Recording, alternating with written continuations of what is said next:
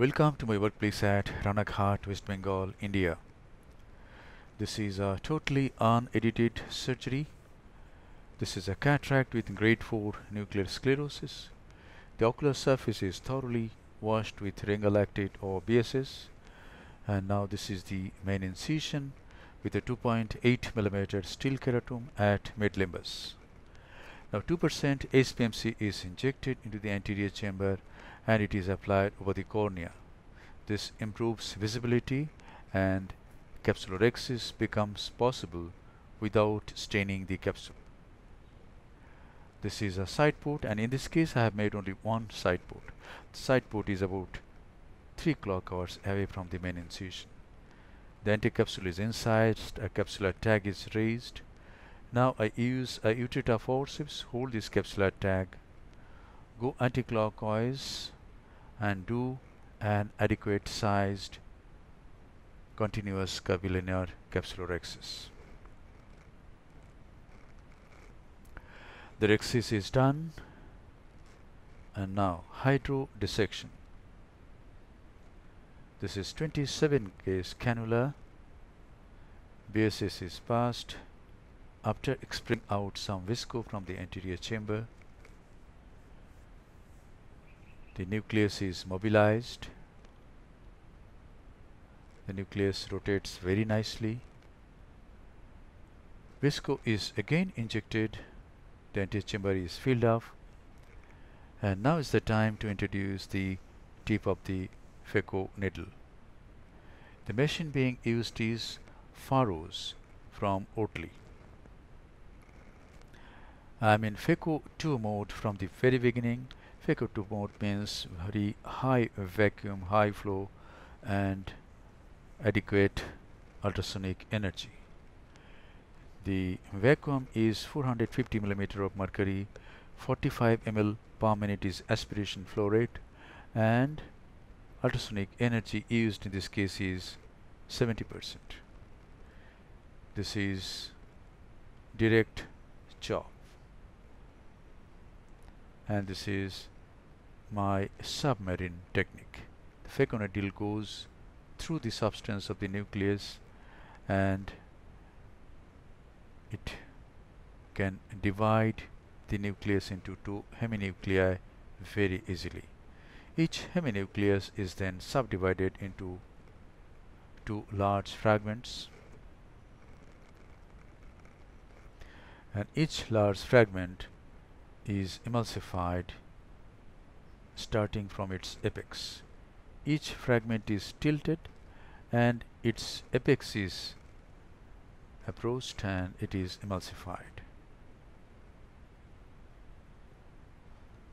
So we are emulsifying the second fragment. Now this is the third large fragment.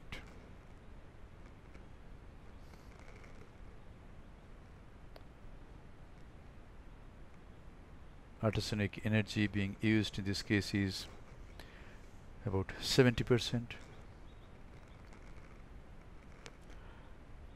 This is the last fragment. At this time we can decrease the parameters. We can decrease the vacuum, decrease the flow rate, so that the stability of the anterior chamber becomes more. But in this case I didn't change the setting. So we have managed nucleus and epinucleus, and there is practically no cortex in this case.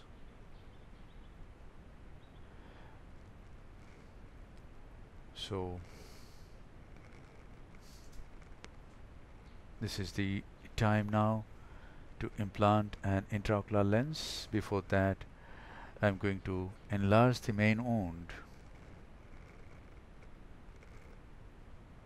Yes, the main wound has been enlarged because this cutis is B cutis, void bore cutis. If we don't enlarge the main wound, we can do wound assisted delivery of the intraocular lens, At this time I am behind the intraocular lens and polishing the posterior capsule.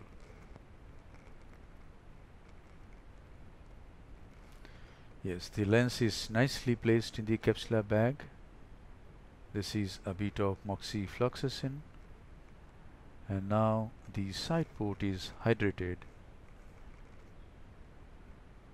The side port is closed by hydrating corneal stroma. And now this is the final lavage of the anterior chamber. Again I am using the 23G Simcoe.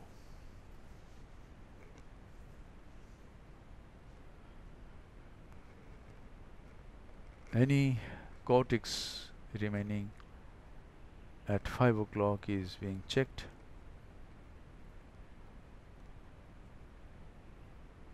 And it is done. Form the anterior chamber very nicely.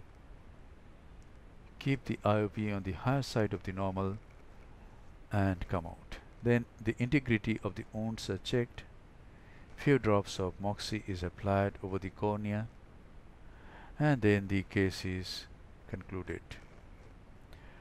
Thank you very much for your attention. Hope this video will help you in developing your surgical skills. Be a great surgeon and serve your patients with love, respect, empathy, and great surgical competence.